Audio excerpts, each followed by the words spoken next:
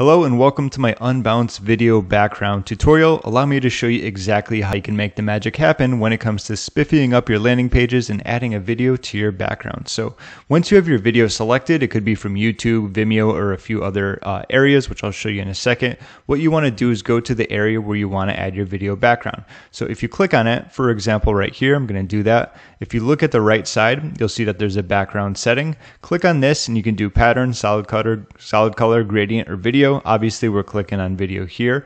For this, I chose clouds. Okay, that's the video I'm going to be using for this example. Let's go back in here and paste it in. And if you click off of this section, you'll see that it loads up. So what you want to do is click on the save button. And once that's done, you can give it a preview to see how it's going to look.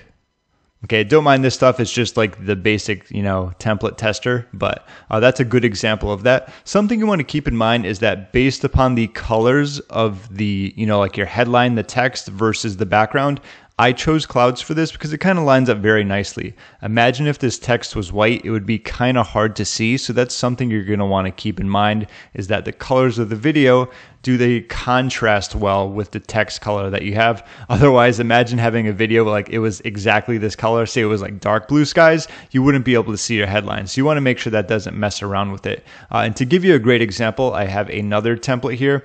This was the Evento one. Either way, it already had a video in there, and you can see it's from Vimeo. But allow me to show you what this looks like and preview it for you to give you a really good idea of what a professional looking one looks like, along with the fact where the colors don't mess up. Okay, as you can see, that's perfect. Like the white really pops out right here, and you'll notice a lot of the background is darker. Like it has that dark tone to it. It's kind of like a fade. Obviously, it's getting towards nighttime, which really helps. But once again, imagine if this was the clouds one, it'd be like literally impossible to see this. So that's just a couple tips when you go to utilize a video background.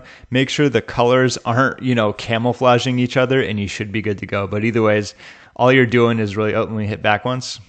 All you're doing is clicking on the section where you want to add it, and then going to style, video, pasting that in, and then of course you can preview it to your liking. Thank you so much for watching, and I hope this helped you out.